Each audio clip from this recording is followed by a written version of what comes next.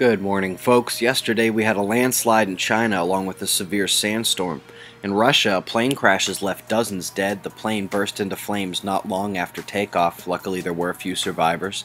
There are 6 volcanoes on watch here. We'll top it off with an uptick of the Puerto Rico quake swarm. Interesting situation with uranium contamination over hundreds of miles, and off the coast of Oregon there was just a massive wave wreaking havoc. It's not the first time we're hearing of big waves there.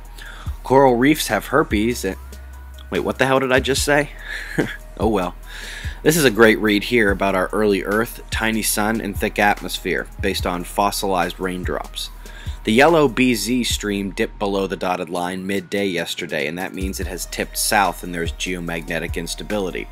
It's kind of difficult to tell what caused this prolonged dip. There's nothing here on the solar wind, and here on the magnetosphere simulation you can see a minor separation beginning around the 8 o'clock UTC mark. But you can see that disturbance a bit more clearly here at 8 on the Fluxgate magnetometer, along here on the induction magnetometer with the resonance building up from 0 Hz at the same time.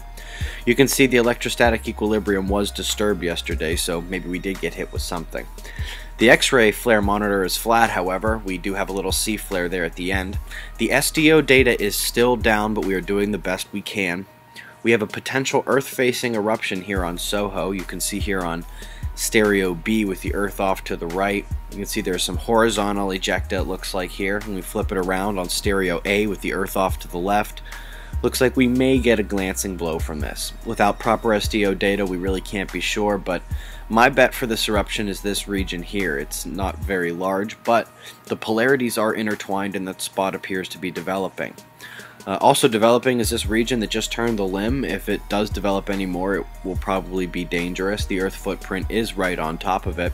So we may have an Earth-directed CME, folks. Keep your eyes open. That's the news. Be safe.